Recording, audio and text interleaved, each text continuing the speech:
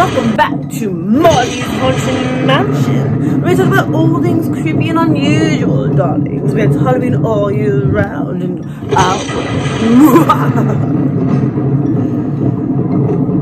Today's topic, darlings, is going to be about the Grim Reaper. But this time, darlings, it's going to be on a true story. So let's talk spooky, shall we, darlings? Let's get to it.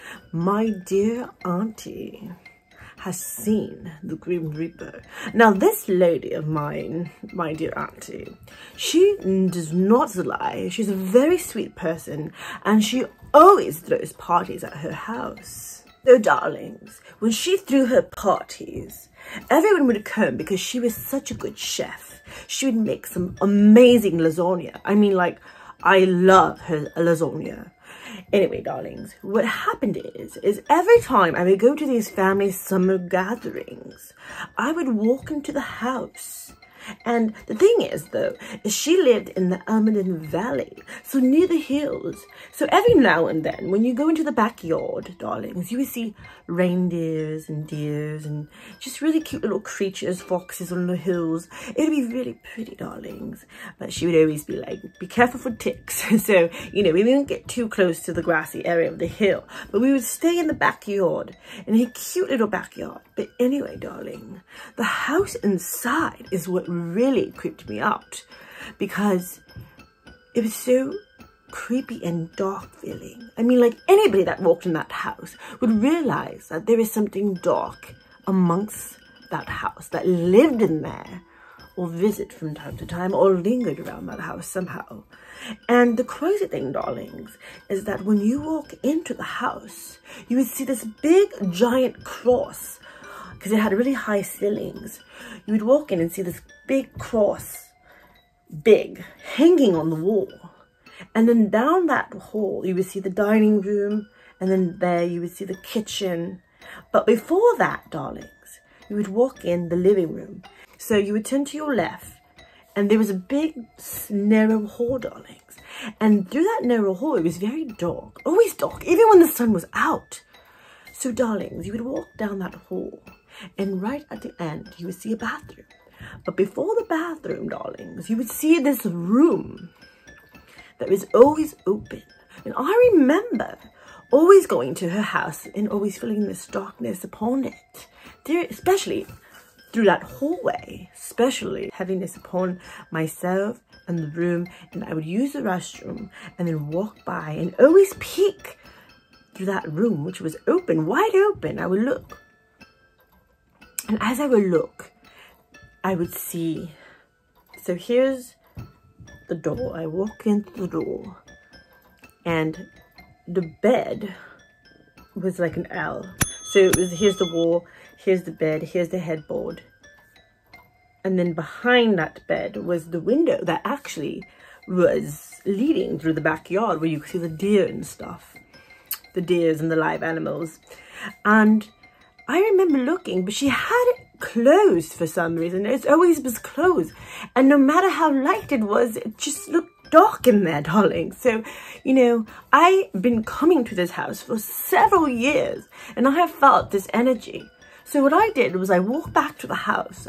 Walked back to my auntie outside. And of course, I grabbed a plate, and then I walked down, and I walked over to her. And I asked her, dear auntie, have you ever noticed anything strange about this house, or feel anything? Have you seen anything in this house? Because I just always use the restroom, and I always feel this darkness upon me, especially down that hall, and basically through the whole house.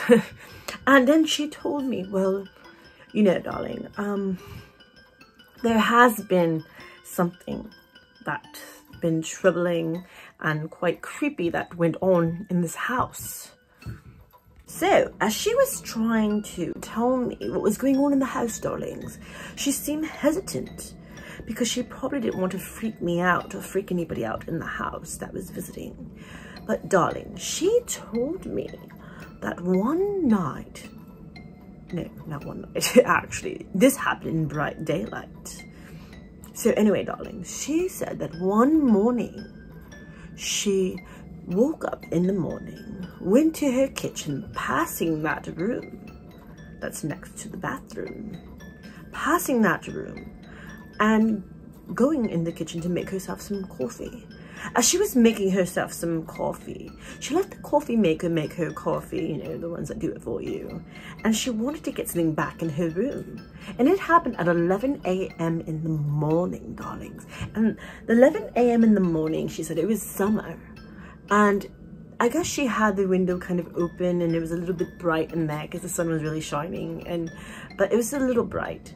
So she said that she had to get something from the room, another room, not that room. And she walked by the hallway, that long, spooky, dark hallway, darlings. And she was walking like normal. As she passed the room, she saw something dark and tall and a strange feeling, like a chill. And she saw it in the corner of her eye. You know, in the corner of your eye. You know, sometimes you think you see dark things in the corner of your eye, and then you look and it's actually maybe like a sock, or, well, not a sock, like a jacket hanging on a jacket hanger or something like that. But anyway, darling, she saw something in the corner of her eye. And as she saw something in the corner of her eye, she thought, that looks very odd and very unnormal. She turned around, darlings, and she looked straight into the room. She said that she felt so stiff. She felt frozen, and she didn't know what to do. She just kept staring. And believe it or not, darlings, she saw the Grim Reaper. But the weird thing about it is that he wasn't standing there looking at her like this with the scythe. Because she said that when she looked into the room, remember, darlings, I said, here's the headboard, here's the bed, and behind that is the window. So the bed is against the wall. She looked over to the window, and the Grim Reaper was walking. He would go back and forth, darlings. I just find that very odd that he kept going back and forth like that in the room. I asked her, darlings, I was like, why? Why do you think he was there? She was, I have no idea. But she said it was as clear as day, and she couldn't believe her eyes. She blinked a couple of times and re-looked, and he was there. And she said that he was very, very quiet, just floating back and forth. She said that she saw the black cloak, and within his face, you couldn't really see the face because he was to the side. But she said that it just looked like it was dark inside the hood. And she said that he was holding his scythe. And you couldn't see the hands because the sleeves were over. And he was just walking back and forth. And she didn't know why it was in that room, darlings. But I continued to say, are you sure there's something that happened in the room that was sad? Or is there anything that, like a death in the house that happened? And then she finally told me that her dear father has died in that room. And you know, the Grim Reaper is there to collect souls. And the weird thing is that I don't understand why he was there. Maybe that house had a lot of things happening because she no longer lives there, and she never said why she moved from that house in the Almaden Valley. She never said anything like, I just can't live there no more because it's so creepy.